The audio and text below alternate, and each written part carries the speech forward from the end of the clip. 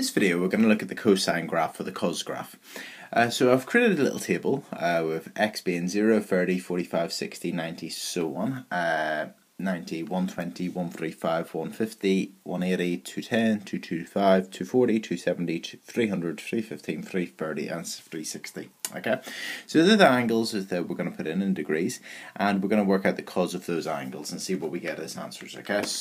Okay, so get your calculator, make sure it's got degrees moved to the top, and let's work out what these are. So the cos of 0 is 1.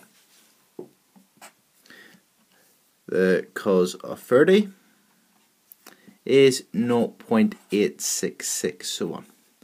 The cos of 45 is 0.707, and so on. The cos of 60, I know this one, is equal to 0.5. The cos of 90 is equal to 0. Okay. The cos of 120 is equal to minus 0.5. Do you notice the pattern here? Okay. I'm going to carry on and work out the rest now. Okay, so I've worked out the cosine of all those angles, and I've got my answers in the table like so.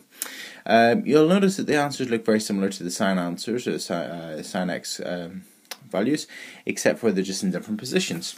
So if you plot the graph, it would look something like that. Starts off at 0,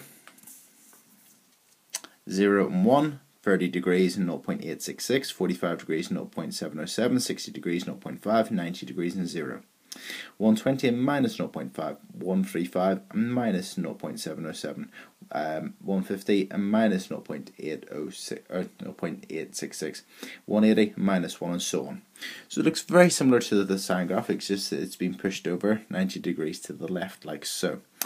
Okay, starts off at 1, goes down 0, minus 1, 0, 1, and so on. It just repeats.